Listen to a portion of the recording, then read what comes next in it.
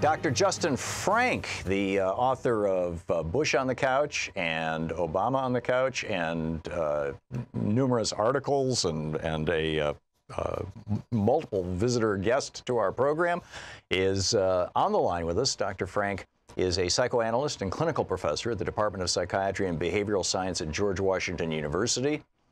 Bush on the Couch, as I said, Obama on the Couch, his previous books. ObamaOnTheCouch.com is the website, still using that URL. You can tweet him at JustinFrankMD. Dr. Frank, welcome back to the program. Thank you. Hi, Tom. Nice hi. to talk to you. It's great having you with us. Trump on the Couch, Inside the Mind of the President. Before we get into your book, I'm curious if you were watching the hearings this morning where Dr. Blasey Ford was testifying before the Senate Judiciary Committee. No, I missed them all. Okay. You know, I would have loved to have gotten your thoughts on it, but you know, perhaps another time. I could make something up, but it would that wouldn't work. So, Donald Trump, what you know, where do you start when you're trying to psychoanalyze somebody who I assume you haven't met? Right. Well, one of the things that I remember from our last conversation, which I think was between the time he was elected and the time he took office. Yes, as I recall. Yeah, towards the very end of 2016, I remember saying to you something that has turned out to be quite true, which is that he is the kind of person who will parentify the rest of us and make us have to take care of him rather than him as president take care of us, which is what all other presidents either try to do or, you know, make an effort to do. And that is that he externalizes responsibility, and this way he allows himself to be free, to be the baby, to do whatever he wants. And we're the ones who have to pick up after him, manage him, make sure he doesn't blow us up, all of those things.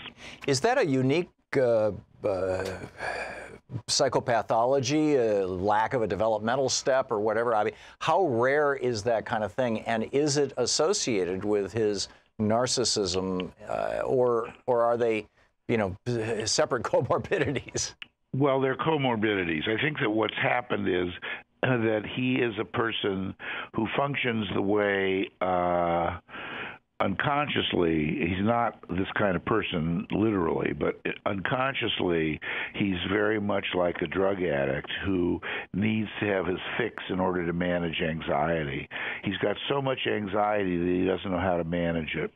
So what he's done growing up is he externalizes his anxiety by, you know, hitting other people. As a kid, he was in detention every day. By, you know, converting any kind of impulse or any kind of feeling into an impulse that he acts on, like with his tweets or with his sense of outrage. So what happens is, by doing that, which is what addicts do, and that's why they need a fix, he gets us to be anxious instead of him. Now, the fix he needs is his rallies. He needs that kind of a fix. Love and approval, basically. Love and approval. That will calm him down. It will manage his anxiety. So he needs the fix of going to rallies, the fix of having something external to himself that will calm himself down. So when I've treated people who are addicts, sometimes they'll come into my office extremely agitated in the beginning of a session. By the time they leave, they're calm and I'm agitated.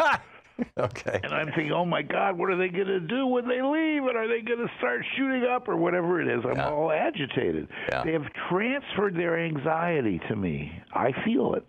Wow. That's what he does. And it's amazing. So it is like an addict. It is like some alcoholics do. They make everybody else feel anxious so they don't have to feel it. And that's one way of managing his anxiety. I have a couple of friends, good friends, who are clinical psychologists, and actually we've had a couple of them on this program. One a very close friend, another just, you know, a person who had written about it, and I thought, hey, let's get around and talk about it, who have pointed out that, and one physician, a family practice doc, this was about a year ago, who have all pointed out that since Donald Trump was elected, in their private practices, with just average normal people, they're seeing an explosion in anxiety disorders. They're seeing a radical increase in requests for things like Valium or Prozac.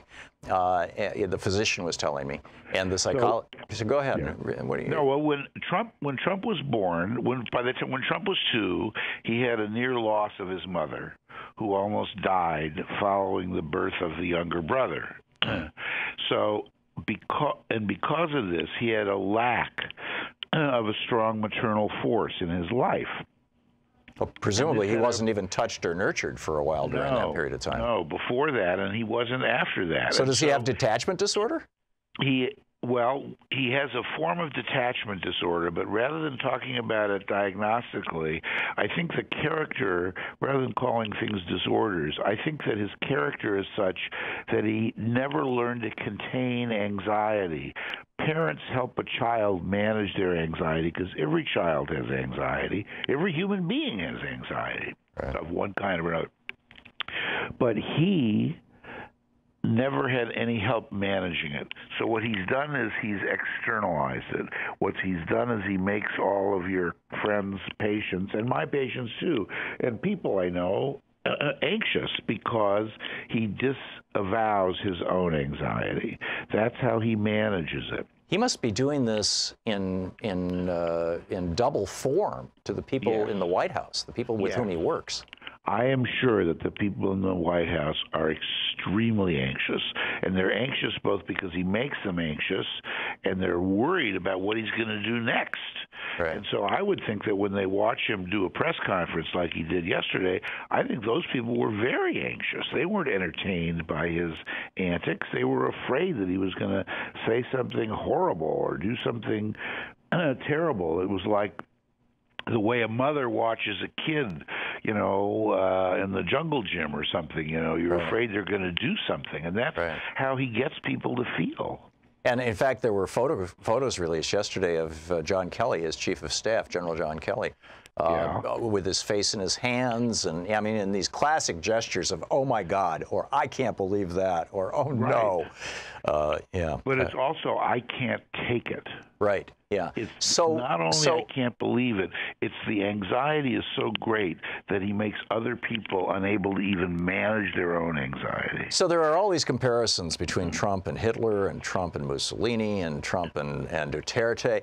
Have we seen this kind of constellation of personality disorders or tics or types or whatever you want to call it in any other modern or historic world leaders? And if so, can we expect those patterns to be played out by Donald Trump? What do we learn from that? Well, if he's at all like Hitler, he's a poor man's Hitler because he doesn't know how to galvanize pride and how to make America feel good about themselves. He really does make us anxious. Hitler calmed people. He didn't make them anxious.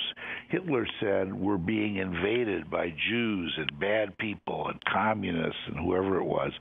So he organized and galvanized in a way that Trump sort of tried to do with the Mexican rapists and all that stuff and the Muslims. But because he doesn't love America the way Hitler loved Germany, which he did, he idealized. He can't do that. He can't get us to feel that kind of patriotism. So he's not quite as dangerous as Hitler was because he's incompetent, basically.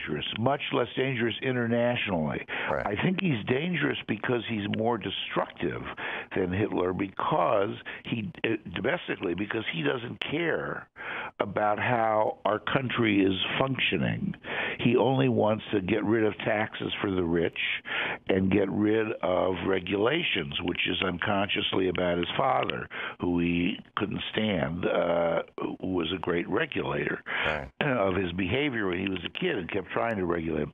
So in that sense, he's not at all like Hitler, who was much more of a nationalist than Trump is. I don't think Trump cares that much about America. He only cares about himself because he's very needy. He needs love. He needs reassurance. And when you get rid of anxiety like that, you're left pretty hollow. You have to be able to hold your anxiety and manage it, and make sense of it. And instead, he just gets rid of it. Yeah, it's one of the keys of adulthood. Dr. Frank, we only have 2 minutes until we're going to hit a hard break that I can't stop. In those 2 minutes, how should America respond to Trump, A, and how should we all be responding to the anxiety that he produces in us? First thing we can do is to recognize that he can't change. So we have to stop complaining about him. We have to stop whining about him. We have to put that aside. This is who he is. He is our president, and we're stuck with him. And people need to accept that. It's like facing reality, which is something that Trump has never done. But we have to do it. Got it. Once we face reality, then we can start to think, because we're going to get rid of hope that he can change. We have to look inside. So that's what's happening in the electorate right now, where women, minorities, all kinds of people are running for office because they realize that our system is not going to help us. He is who he is, and there's no way around it. Once you accept that, you can take action. I think that's the most important single lesson of this presidency, because he is a living version of road rage. But it's not anonymous. It's presidential road rage in broad daylight. Yeah. And I think when that's writ large, we have got to accept that that's who is our leader, and we have to face it and not keep hoping that something is and this and that. We can try to control him if we can, but General Kelly can't. I mean, nobody can. So I think we need to have as many safety things as possible and vote anybody who is an enabler of his out of office, and that includes the entire, I'm sorry to say, Republican Party. Yeah, amen.